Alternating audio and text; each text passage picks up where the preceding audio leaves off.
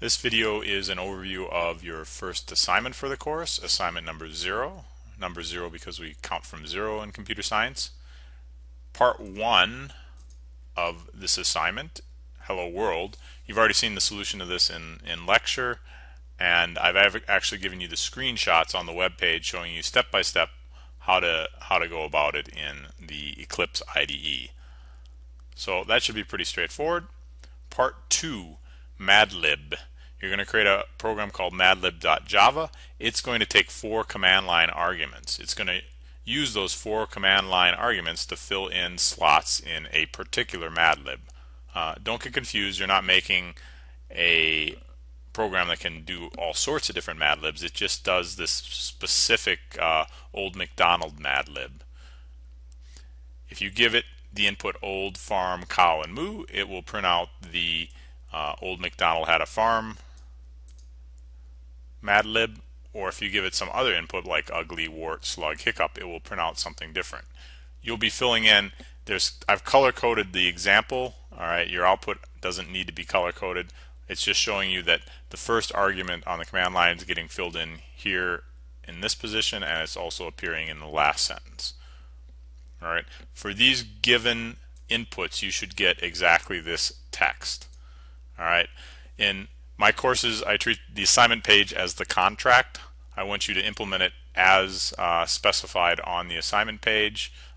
We do this not just, I don't mean to stifle your creativity, but computer science is largely, somewhat about attention to detail, and we want you to pay attention to the details in the assignment description. It also helps our TA grade things. He'll be using semi-automated process using some grading scripts, and if you free-form the assignments, it makes it much more difficult for him to grade. That's the Madlib program. I can show you, let me show you my solution here. Well, not for Madlibs, but here's my solution for Hello World.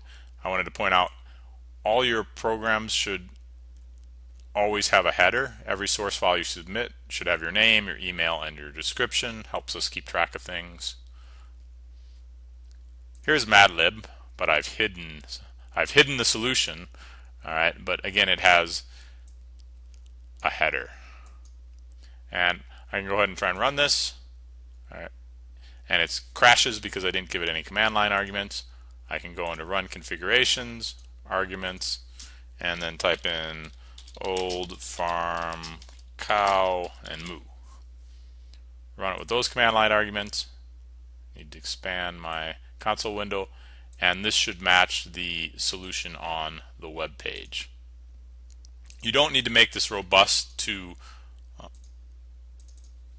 user input. For example, if the user only gives 3 inputs, it's going to crash. We're not going to worry about that in this first assignment. You can assume the user is going to give 4 command line arguments. Part 3, RaceTime. RaceTime is a program that computes the absolute difference of 2 runners who just ran the 5,000 meter. It has 6 command line arguments. The first 3 represent the winner's time, and the second 3 represent the loser's time. If the winner came in at 12 minutes, 37 seconds, and 35 hundredths of a second, alright, and here's the loser's time, the command line arguments would be 6 integers. The first is the number of minutes of the winner, the number of seconds, number of hundreds of seconds, and so on.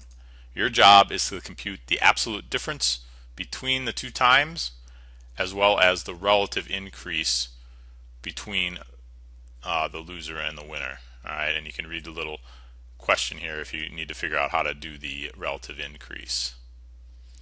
Don't worry about all these extra digits. You should, if you do it correctly, you should get the same output that we got.